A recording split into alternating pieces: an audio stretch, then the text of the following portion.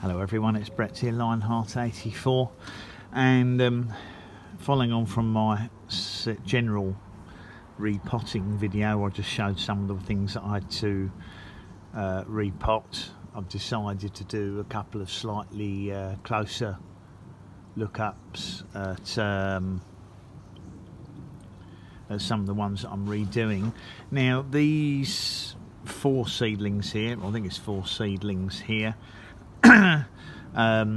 were actually bought. The seeds were sent from a Spanish friend, and he described them as Pomarosa, which of course is rose apple. However, the pictures with them, they were not rose apples at all. I think that's just a general term they use in Spain for the Syzygium family.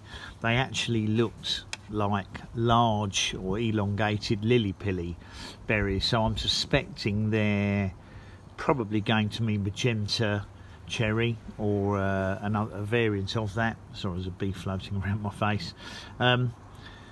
So if they were Magenta cherry, they'd be Syzygium paniculatum. Now that may not be the case. They may simply be a larger fruited Lilly Pilly, or perhaps it was just the pictures that gave that impression. Now you'll notice that the leaves are somewhat different in colour. That's actually simply because they were in different windows in my house, one of which was in sort of kind of full sunshine, and one of which is a shaded, obscured glass window. So obviously that does affect the leaf colour on them. They've both had some mealybugs on them, but not a major infestation, but still enough to cause minor problems. So what I'm going to redo is repot the 4 of them into this size pot, so there's 1 in each. I'm just going to pop them into a bog standard potting compost, because from what I can see, Lilly Pillies don't need excuse me, these Syzygiums don't need any really fancy compost. I think they just like a regular good quality compost rather than high drainage ones like I've been trying to use on my citrus. I might be proven to be wrong, but we'll know within 3 or 4 weeks if they're thriving okay. I'm also going to leave them outside, because I don't think there's any need for them to be in the house, whether or not I decide to put 1 in the house. But really at the moment I think they'll be fine outside, and that will probably also reduce the infestations of mealybugs, because the mealybugs don't really thrive outside, plus the natural predators probably eat them as well. I don't have any plants outside with mealybugs on them at all, so I guess that's either related to the outside weather or predators.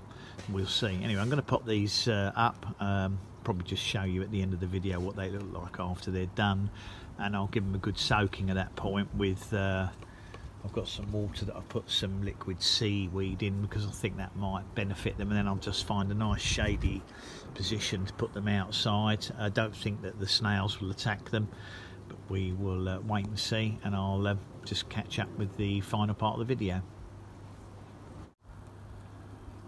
Okay, so to conclude the video, I've repotted them all now. I thought there were 2 in each pot, but as it happens one of them had 3, and they were just a bit closely intertwined, so I couldn't be sure. I've given them a good soak, as I said, with water with liquid seaweed in, and I'm going to pop these on the floor next to the citrus in a sort of a fairly shady position where they won't get full sunshine. They should be sheltered from the sun. It'll be a little bit cooler as well, not that we're getting particularly hot weather coming up this week. And then what I'll probably have to do in the next day or 2 is give them a good spray for any remaining mealybugs on them, but I thought I'd just let the plants get settled first and hopefully not keel over from the shock of being transplanted, which sometimes happens with seedlings because you can't help but damage the roots. But I did water them sometime before I repotted them in the hope that the plants would be fully hydrated, so I'll have to make sure that I don't let them dry out in the next few days, although this compost syringe should hold the moisture quite nicely. So those are my seeds that came from Spain. I think it might be the Magenta cherry rather than a Lilly Pilly, but we'll only know one day if they ever flower and produce fruit what we're going to get. So thanks for watching the video, much appreciate it. Please give me a thumbs up, share the video if you think anyone's interested, subscribe to my channel, and of course click on the bell to get updates on new videos as they come out. I'll catch up with you all soon. Brett out for now.